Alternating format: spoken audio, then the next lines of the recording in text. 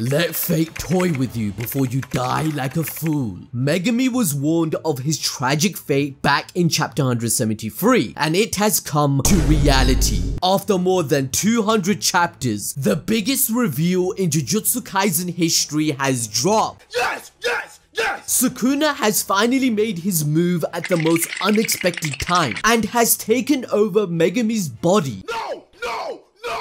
Yes, the moment we all fear the most is here, but instead of Yuji on the death cross, it's Megumi who will have to be killed by none other than Satoru Gojo. What's even worse is that Megumi's sister Sumiki turned out to be the vessel for an evil incarnated sorcerer who wants to fight Sukuna, ruining all of their plans. And Sukuna will unleash hell just like he did in Shibuya, which in effect helps Kenjaku's plan, as killing the soldiers and sorcerers in the colonies will increase curse energy and the merger he is doing. This all will result in Satoru Gojo losing his life as a martyr, changing the entire world of Jujutsu. No way! From the very beginning, Sukuna had expressed a deep interest in Megumi and his curse technique. In their first fight at the detention center, Sukuna had already assessed Megumi's potential with the Zenin clan's inherited technique called the 10 Shadows. However, at this time, Megumi's mindset was not ideal for a sorcerer as Gojo taught him. His first instinct whilst facing a tough opponent was to rely on his ace card, Maharaga, that would kill him but was sure to take down his opponent. He was acting like a sacrificial pawn, thinking that it's okay to win even at the cost of his life. Thus, Megumi was holding back on his insane potential that led even Sukuna to call him a wasted treasure. Funnily enough, Sukuna with 2 fingers would have died if Megumi had actually acted on his decision at the time. But in the Shibuya incident, 15 fingers Sukuna no-diffed Maharaga, the strongest Shikigami of the 10 Shadows, defeating it. During that battle, Sukuna went out of his way to save Megumi, who was bleeding to death, but he healed him, stating, "Don't die, there's something I need you to do." Sukuna had shown his appreciation for Megumi's domain expansion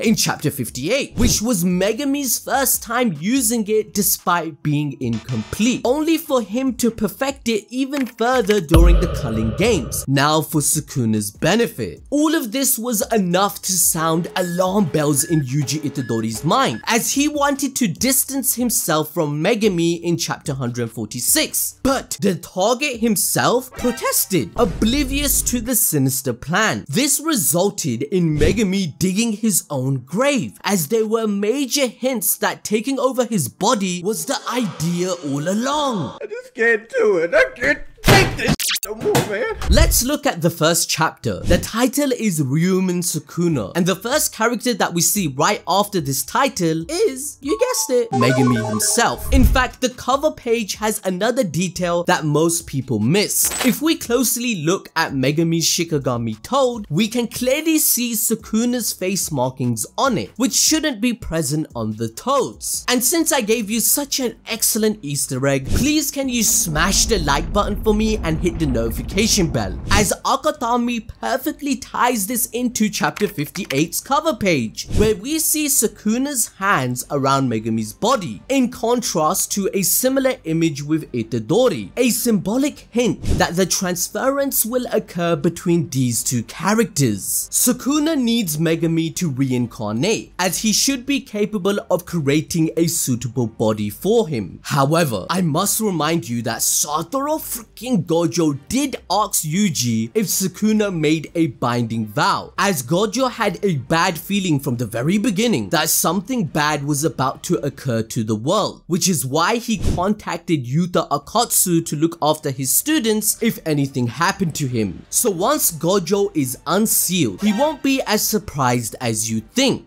The conditions of the binding vow were that Sukuna could take over Yuji's body for exactly 1 minute if he chants Enchain. escape. However, during this minute, he could not hurt or kill anyone. Neither us nor Yuji thought about the possibility of Sukuna hurting Yuji himself, as he purposely missed including that in the contract of the binding vow. Ironically enough, Yuji has made such peace with dying from day one that his endless selflessness and not thinking about his own survival has caused this outcome and mistake. Now you may be wondering, why am I stating that this was a mistake? Remember, Satoru Gojo in chapter 58 stated to Megumi that being a Jujutsu sorcerer is an individual sport, claiming that to die and then win and dying victoriously are two completely different things. Megumi, give it your all. It's okay to be selfish. These words of wisdom are perfectly portrayed in chapter 212, as Itadori is not greedy at all. Even till this day, he states he is a cog, claiming his death was a cheap price to pay if Sukuna would go with him in chapter 200. Ironically, this mentality resulted in the worst outcome, as Gojo also stated that Megumi doesn't know how to bring out his best. For example, in the baseball game, he rather sacrificed doing a bunt than hitting a home run, therefore making sense of Sukuna's words that he is a wasted treasure. Now since then, the story has come full circle. Sukuna uses Enchain to take the opportunity to imbue his fingers with curse energy, turning all 15 inside Yuji into one,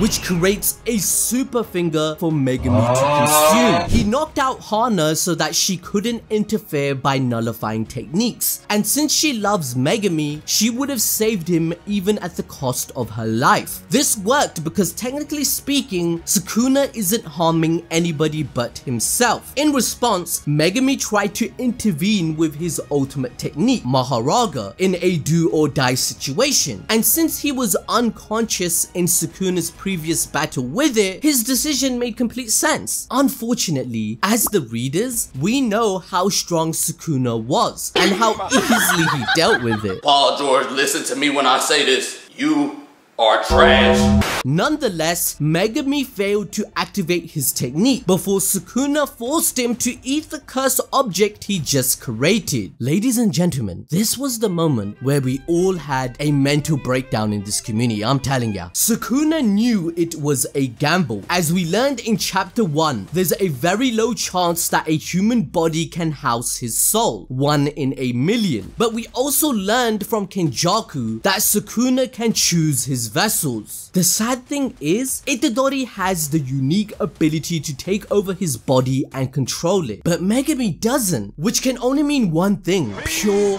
chaos. Megumi successfully becomes Sukuna's host, and since the marks under Yuji's eyes have completely disappeared, it's clear that there's no trace of Sukuna in him anymore. This is bad news because Kenjaku painstakingly went through the ordeal to create Yuji as the perfect vessel by being his mother and making him partly cursed spirit. However, Megumi is not capable of doing that, which means Sukuna is free to do as he pleases and even kill whoever he wants in order to torture Megumi and Yuji. He has the first target to begin with, as before flying away, the ancient sorcerer Yoruzu, who reincarnated in Sumiki's body, challenged Sukuna to a duel. And what better way to torture his new host Megumi than toy around with the life of the only person that matters to him the most, his sister.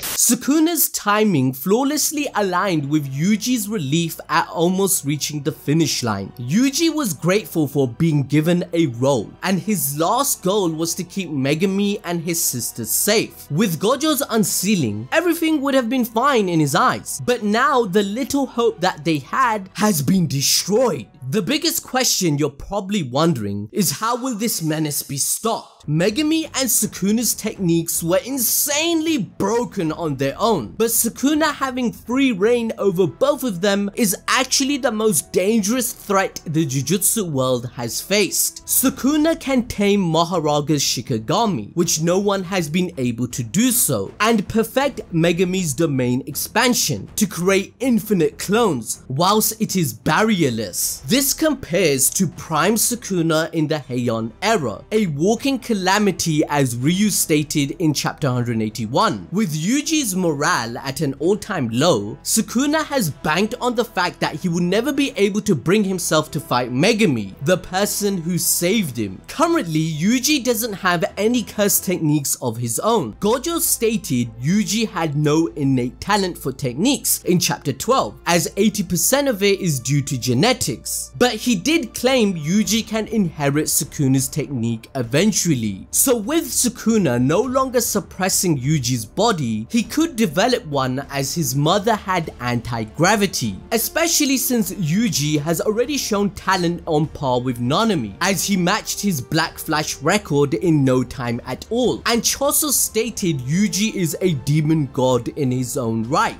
For example, in chapter 132, Itadori was so talented that the story narrates that no other sorcerer can use the Black Flash at will, but Yuji is so amazing at it that it feels like he is. On top of that, sorcerers who use Black Flash immediately gain an immeasurable higher understanding of the essence of curse energy.